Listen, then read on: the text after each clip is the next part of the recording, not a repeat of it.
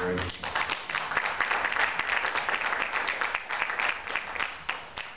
So I'm going to try to talk and deal with the computer at the same time. My name is Alexander Kalamaros. I'm with Metro Joint Development Program. So our particular department is responsible for TOD projects. I'm going to tell you about what that means. I'm not managing the line itself. I might be able to answer some general questions, but I'm available to for any communication you have about the Joint Development Program, and I will, and my colleague Kim, we will both make ourselves available to you during today and for follow-up questions. We will work to get you in touch with the correct Metro people so that you have the communication available to you. And so if you have questions right now that you want answered, I would like to encourage you, jot them down on a piece of paper. If you will give them to me, I'll make sure every one of them is followed up because we want you to have access to information there's no reason you shouldn't get it. Okay, so we get started. The TOD program, you probably even heard that. We're going to talk about what it means, transit-oriented development. What does that mean? It is one thing, I can tell you right away, it's years off. This is not something that's going to be happening right away. It's going to take, 3 to 5 years just to construct the line. So, like Lucy says, we're going to be in this for some years to come. At any rate, we already have a very nice TOD program. We're giving this other terminology to you right away, joint development. What joint development means, and that's the name of our department, is real estate projects that are carried out on Metro land, right? And they're usually done with a private developer. So Metro is kind of more a landholder, and then we basically hire a developer to come in and do a project. In reality, it's done through something called a ground lease, kind of like a regular apartment lease, only it lasts for decades. Joint development refers to the combination of a private developer with a public agency, in this case Metro. Together they call that joint development. It has to be done together. We cannot allow the private developer to do whatever the heck they want. By the same token, it's free country, and they are allowed to carry out their project according to what they can sell in the marketplace. We refer to that type of business activity as a public-private partnership. So joint development, which is what we do, is a form of public-private partnership, and the rent that comes into Metro goes back into the general fund to help pay for Metro operations. So this map is showing you these individual projects. It's taken from our website. If you go to our website, if you just Google Metro Joint Development Program, you'll be able to eventually get here. And these are interactive, these little numbers, see, like 41 and 22 and 32. These represent projects that are in various stages of either thought or they're completed, right? And you see that on your brochure. There's a list on the back. There's 4 types. The first one is completed. These are projects like Hollywood and Vine or Del Mar. They're all over the county. They're done. People are living there. Businesses are operating there. Another type of project is a project that is under construction. One of the projects I manage is called One Santa Fe. It's situated at the Metro Red Line Santa Fe Yard, not far from Metro headquarters. It's under construction now, $170 million project. It includes 20% affordable housing. It has 77,000 square feet of retail. Metro itself will be a tenant there. Great project to see if you like to see sticks and bricks. You can go out there and take a look. There's steel, there's wood. It's fascinating to see how the form is taking shape and will take shape. But don't wait if you want to see it, because pretty soon it'll be built. It's going up very rapidly. A third category is called in negotiation. These are projects for which we have some form of board action already. They're not settled yet, however. Once they're settled, there's a ground lease and they begin construction. These projects that are listed in the in negotiation column are in this intermediate area where the board has authorized us to proceed, but they simply haven't materialized yet in the form of a complete agreement. And then the last category you see is under consideration. These are projects that haven't quite got started yet. The board has not approved them, or they might have had a previous board approval and they've been returned to the under consideration listing because they just didn't materialize in the way we expected them to. So until the board acts on them, we will, or we have an agreement of some form, they'll remain in that category. Now, if you're from the Crenshaw area and you look to see, there's not too many Crenshaw projects anywhere on that page. And the reason for that is because we don't have any yet. The way the joint development program works is when Metro gets done constructing the project, they hand them over to us. They hand over properties that have been purchased for construction laydown. It takes a certain amount of real estate to actually build these lines. They need land for that. They buy the land. When they're done with it, they give it to us. In other places along the line, they don't even buy it. They just acquire a construction easement for a few years and then it goes back. It's a very, long, involved process, but our colleagues in real estate are working on it as we speak, obviously in conjunction with our planning department and construction department. There's a lot of division of labor at Metro. Our division of labor, our responsibility is to take these projects that are potential projects and bring them into reality.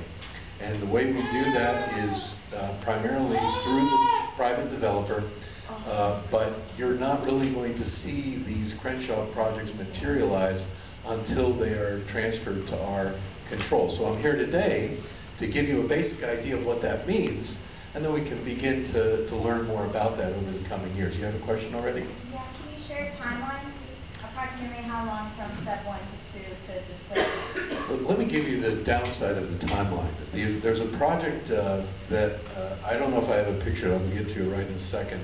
Project at First and Soto. We're about to come out with a new RFP, a new request for proposals from developers. They'll probably be out very, very soon, anytime now. That project was first approved by the board. The board approves the design guidelines for the project.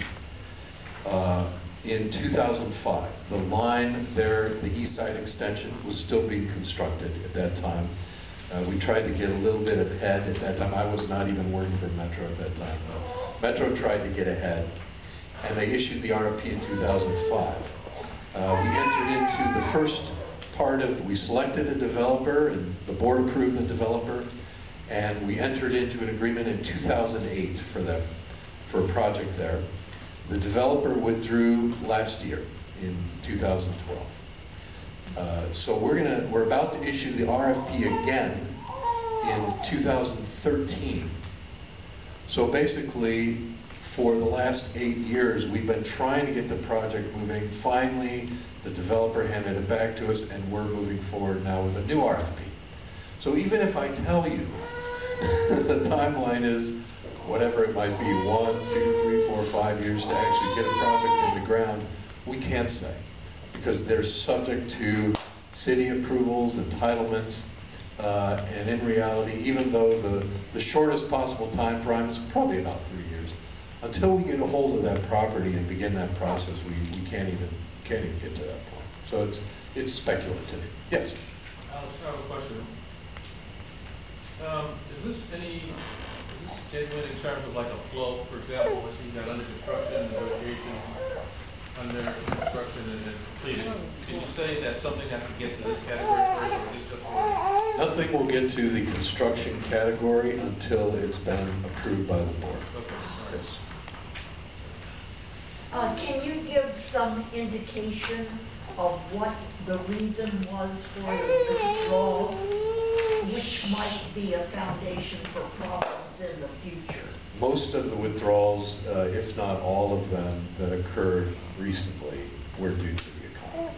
It was simply not possible to reconcile the market potential in realized terms. In other words, they just couldn't afford to do the cut. The funds weren't there. The funding was not there. Yeah, among other things, the buyers weren't there, the renters weren't there, the economy was in the tank. Yeah. Yes? Will any homes be demolished because of the train? Will any homes on Crenshaw be demolished? I do not know. I don't think so. What we would need to do there is make sure that we give you to the correct person and staff that could give you a precise answer. To the best of my knowledge, nothing's being taken out. Mostly commercial properties were taken. I'm not aware of any homes.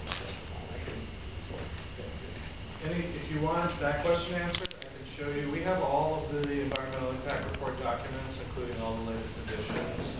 We have them in paper in the library, and we also have them on CDs. You can look at on computers. There were changes. One of the main changes was because originally, and I don't want to get into this, I talked to someone else at Metro about this. Santa Fe, even though they had closed that part of the line right here, they wanted to keep it. And personally, I think it was because they wanted more money for it.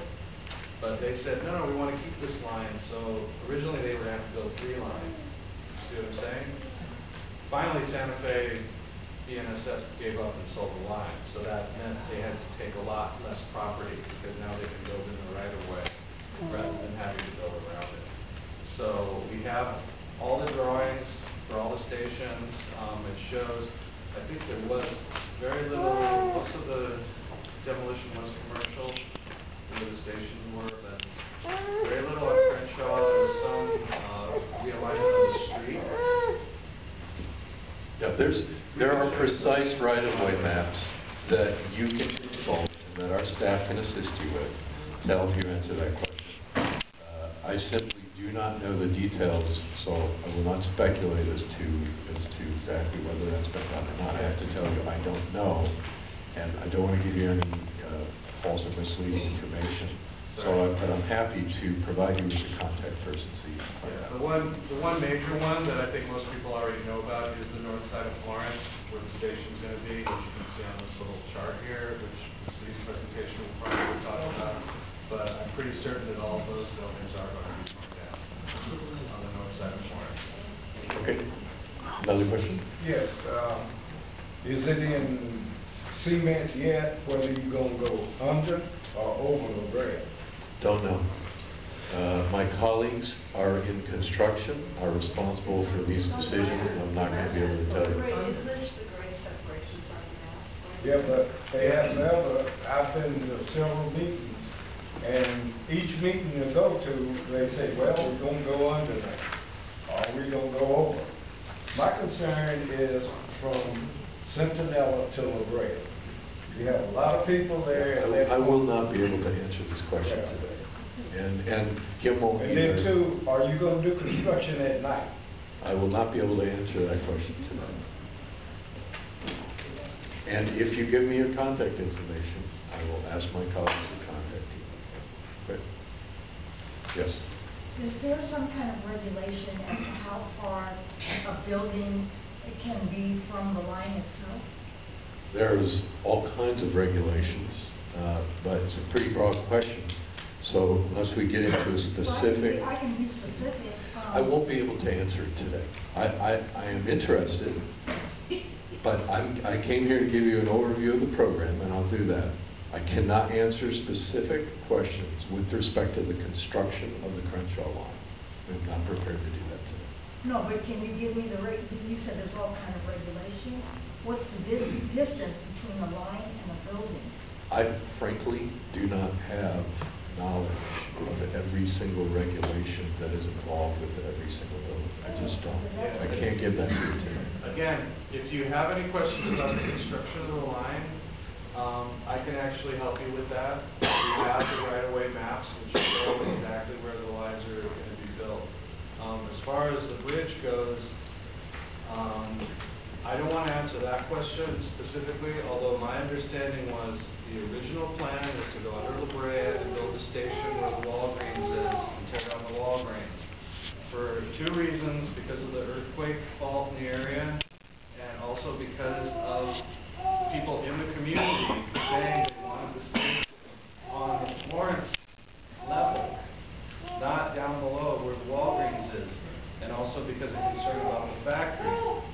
When they got the line from Santa Fe, they moved the line a little bit further south, closer to Florence, which means the station's going to be level with Florence, which means that we have a bridge, because you can't have it go under La Brea and then come up all the way to the level of Florence at that point. It's not an engineering possibility. Yeah.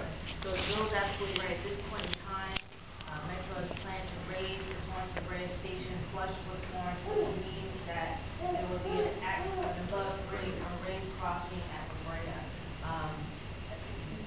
That's that question. I think it's showing me, or us at the city, that there's a desire for the community to know more about the construction aspect of this project. And what I would suggest is that we put on another workshop that specifically addresses that area of the project. But this workshop primarily is supposed to be about transit-oriented development, talking about it from a regional perspective, talking about it from a metro perspective, and then talking about it from a city perspective. So unfortunately, we do not have the staff here, the construction staff, to answer the construction questions that you have. Like Alex is saying, and Joel and myself, if you have any questions, what we can do is we can collect those, and we will ensure that you get the answers to your questions.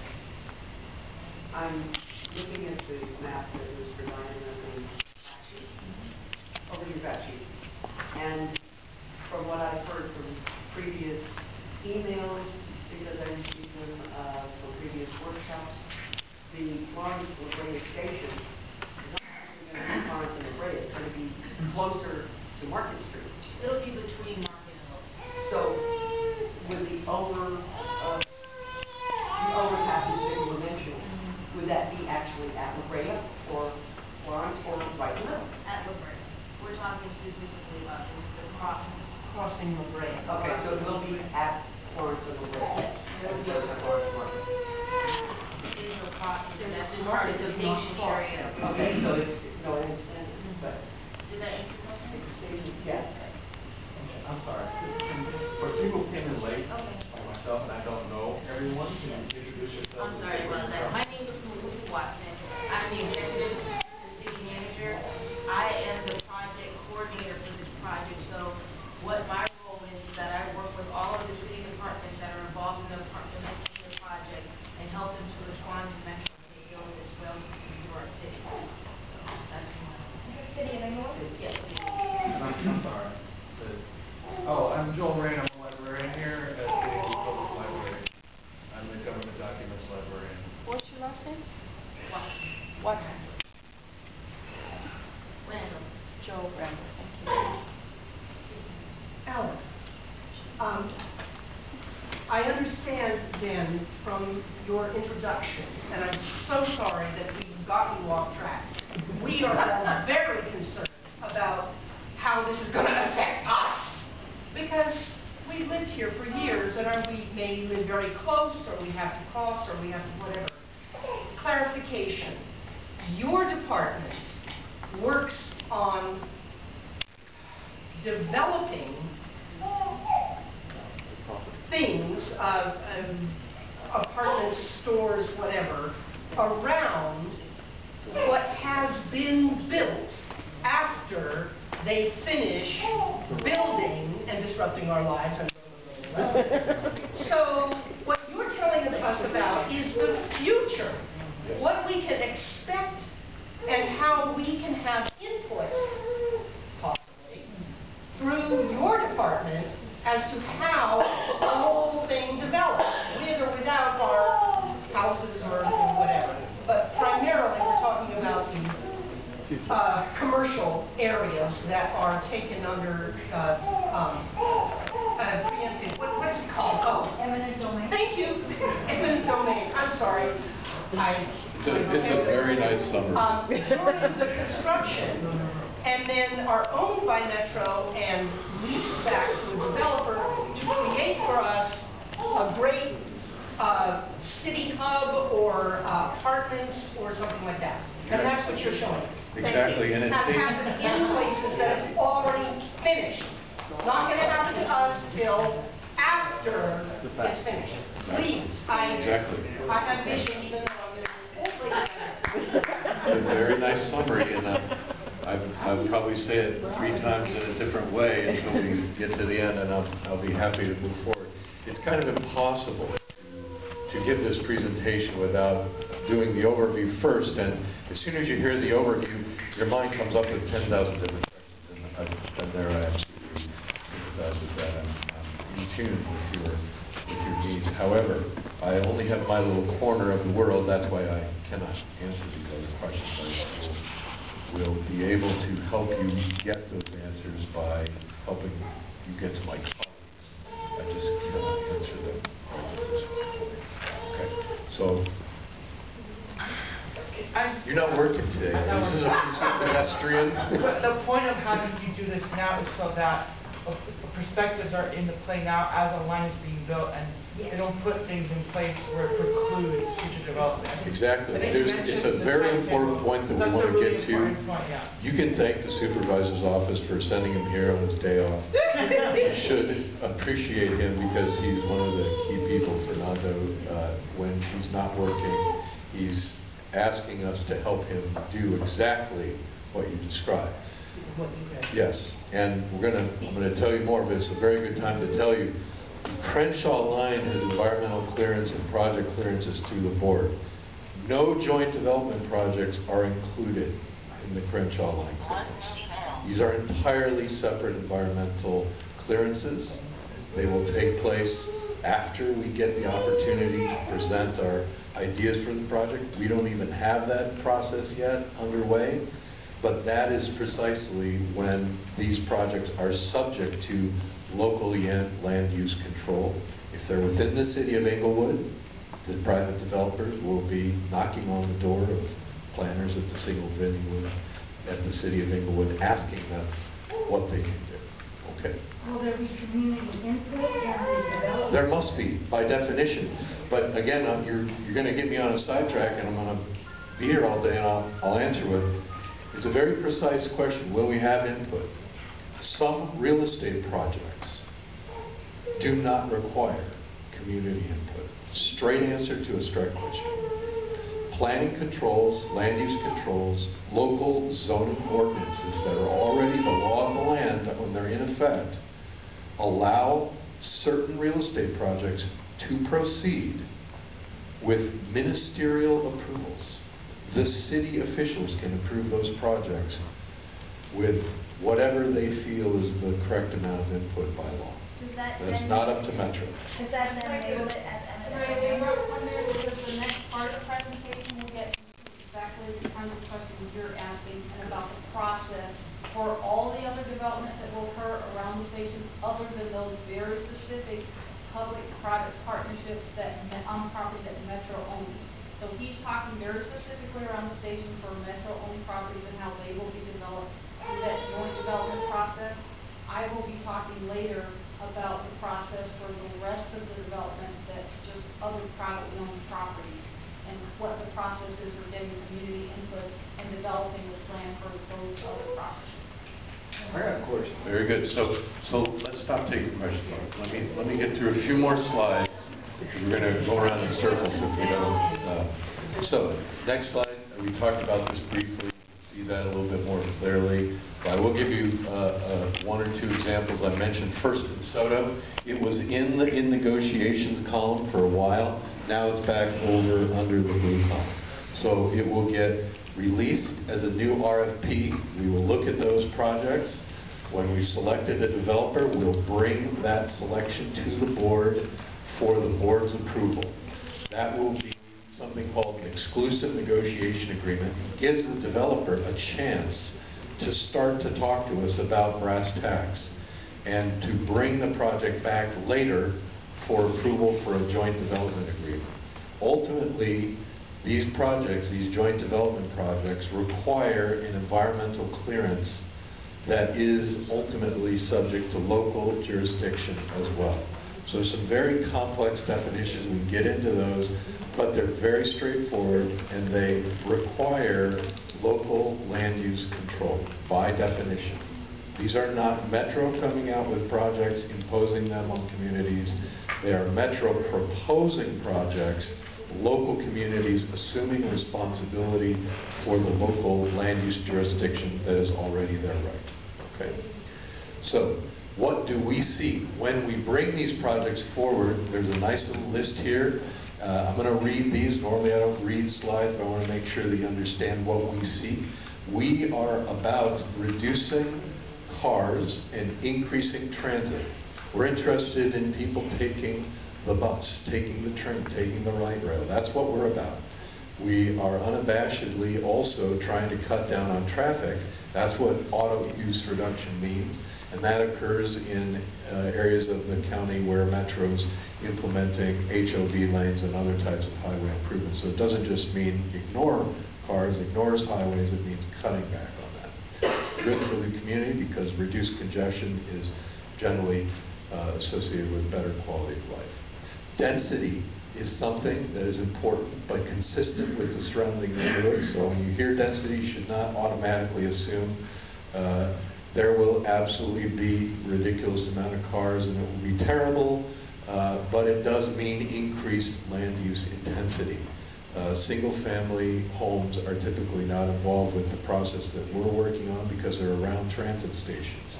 We're talking about a very high density of use, high intensity of use, a lot of people coming in and out of those transit stations. And by the way, that is one of the key reasons why we have a joint development department.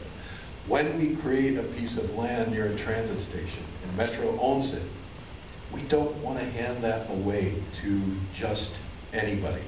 Nowadays, we live in a world where terrorism is something that we have to all think about. We're in the lines at the airport just because of 9/11, and that is one of the reasons, one of the fundamental reasons, not the only reason, it's one of the reasons why Metro retains ownership of these properties near transit stations.